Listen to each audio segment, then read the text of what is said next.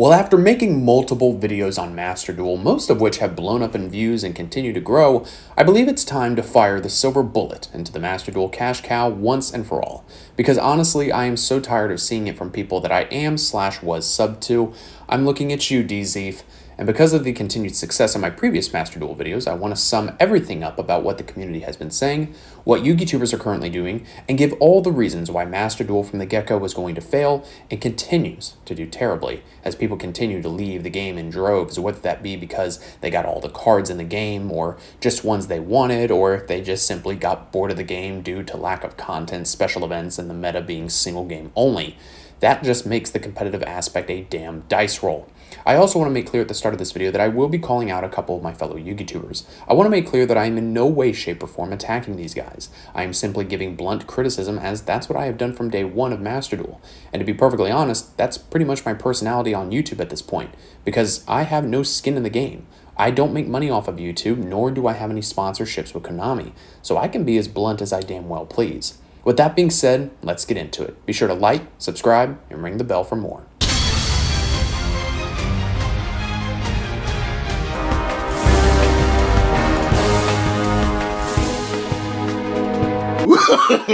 No, no, no, no.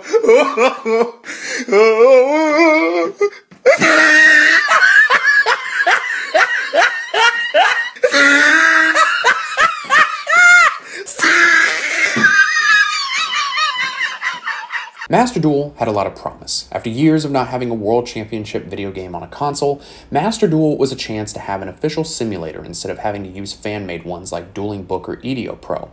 But all of that came crashing down when people started playing it and realized the fuckery. It was 1 out of 1 games, and the ban list was a hodgepodge mix of cards that were on the TCG and OCG ban list, which, side note, the first ban list it recently got didn't do a damn thing.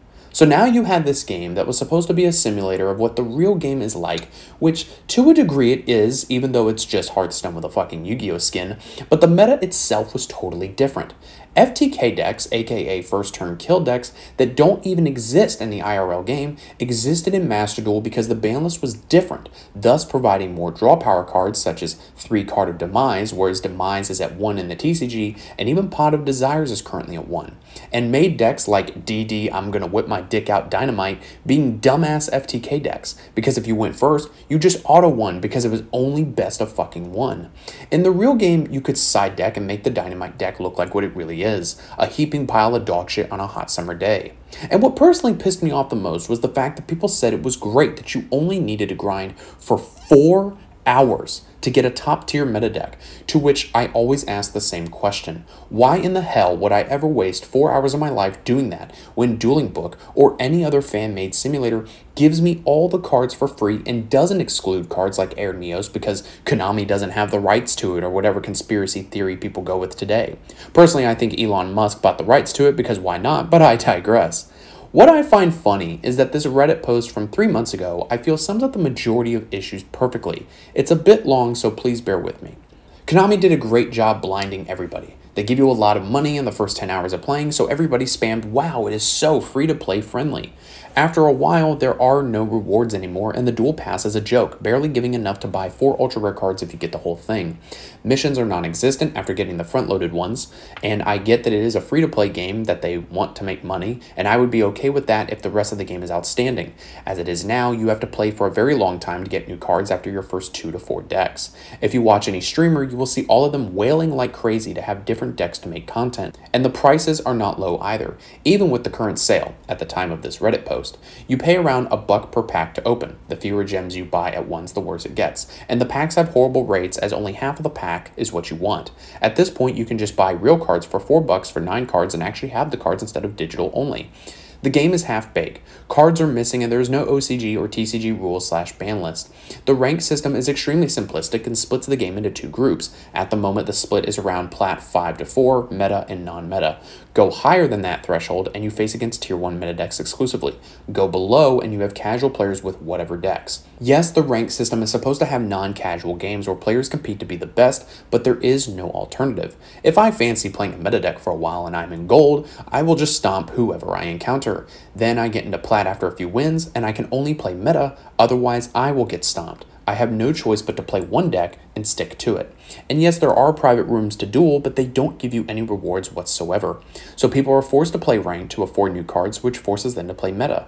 But then again, people cannot even use it to play or train competitively because it is lacking the rules and ban lists that actually matter, and it has no best of 3 or side deck either. Little side note, if you've been keeping up with my other Master Duel videos, you'll know that I've been saying all this shit from the beginning.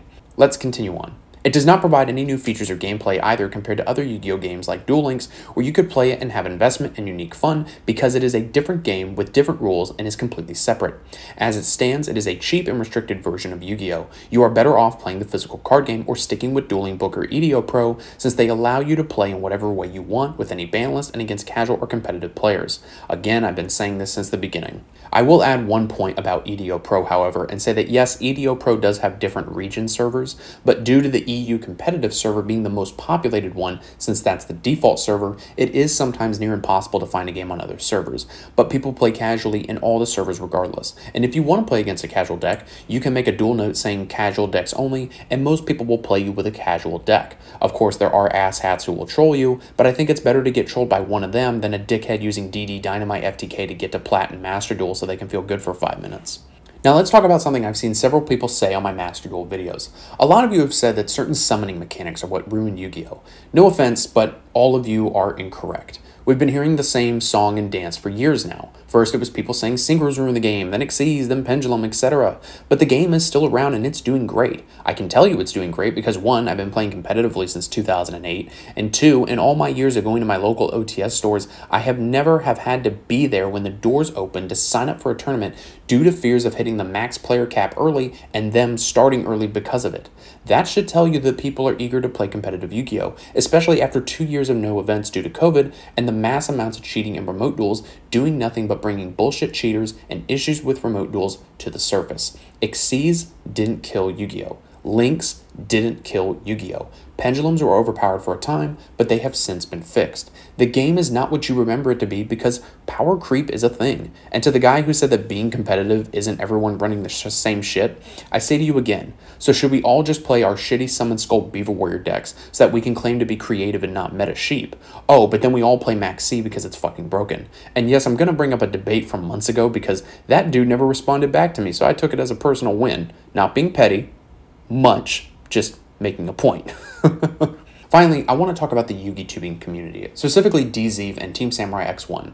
I unsubbed to DZeef because, bro, your content is so fucking clickbaity. I see a video where he's talking about volcanics, and of course, I don't know by the title if it's Master Duel or not, and the preview, when I scroll over the video, just shows me the card on a green-ass background, so I gotta click on the video because, of course, it sounds interesting, get through the bullshit cock-eating ad, just to find out, oh, hey, it's a Master Duel video, well, I'll just go fuck myself. And I get it. As a content creator myself with a small channel who wants to grow, you have to make thumbnails look good. You have to make a title interesting.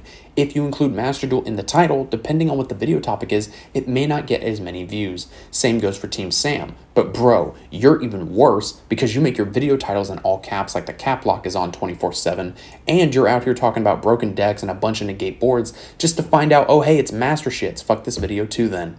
And I get it. They are on the YouTube grind. They want to make that money. They want to increase their channel size. But notice how some of their content is early product openings, or how just in general, some of their videos are sponsored by Konami.